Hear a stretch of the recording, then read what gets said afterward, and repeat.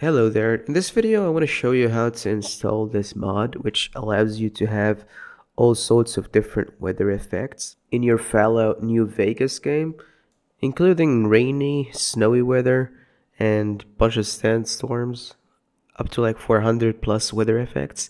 Now, to do this, first we need to download this mod manager. It is a must. I could not get this to work without a mod manager. The one I'm using here is the Vortex one.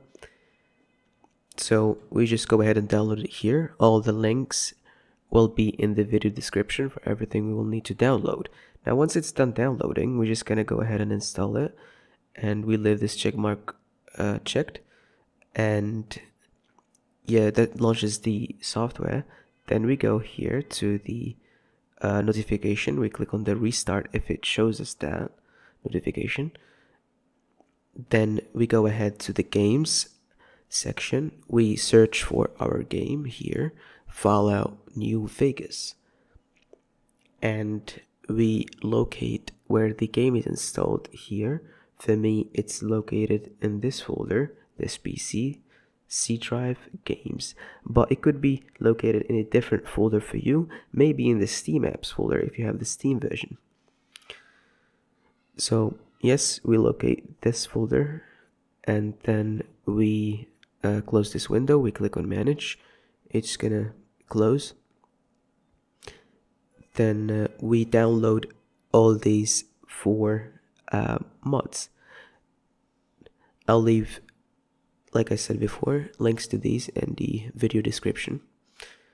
So how to download them? We just click manual download here, and we click on the orange download button.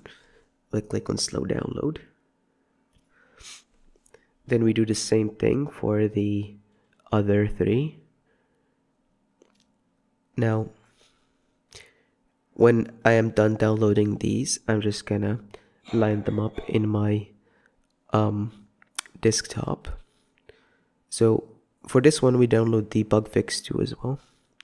I don't have a tab open for it, but yes, it's there. Now, once we download all these files, we go ahead and locate our installation folder where the game is installed. We go to the data folder. Now this one we're gonna install manually. We go ahead and drag the folder inside the data, NVSE, New Vegas script extender. We drag it into the data folder, and we go back here and we drag everything, all these files, into where the Fallout launcher is located. Now for the rest of these, we're gonna install them through the Vortex manager. Now we've launched our Vortex mod manager. Now once it's open, we select the archive invalidation. We make sure it says yes, and then we go to our mods section. Now in the mod section, in the top left, we click on the install from file option. Then we select first the GIP. We click on open. It's gonna install. All see notifications at the top right, and when it turns green, it means it's installed. Now we go ahead and do the next one. Make sure to install them in the same order as I am doing here. So let's go ahead to the UIO. Now next one is gonna be the mod configuration mod menu. So yeah, it's gonna have this pop-up. We click on install. Now next one is gonna be the bug fix for this mod. It's gonna say an error, but we'll fix that in a bit. Now the last one, Nevada skies.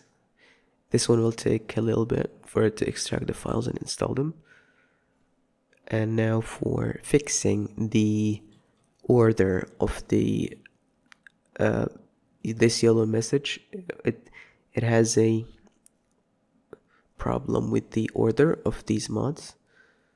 So the way to fix it, now we click on this notification, we click on this button right here, then it's gonna give us these drop downs. We make sure that we select before for this one and after for the one at the top. Once we're done, we click on save. That will close the window. Now in this plugins section, we're gonna find all the mods we have and the ones we have enabled.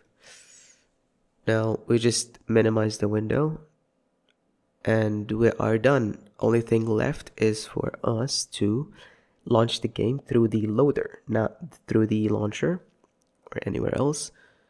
Now we locate this in the where the game is installed. We can make a shortcut for it for easier access, or we can just open it from here. I'm gonna unselect this checkbox right here so it doesn't bother me with that pop-up. Now I'll show you the mod in action. This one is the mod configuration menu. It shows us all the mods we have and settings for them. Now in the climate, I enabled all those options you've seen in the previous window. You can mess around with those settings if you want. Now this is the mod in action with one of the weather effects. This is the sandstorm one. So yeah, that's it. If you have any questions, make sure to leave them in the video's comment section. And yeah, that's it. I hope this helps you and peace out. Howdy, partner.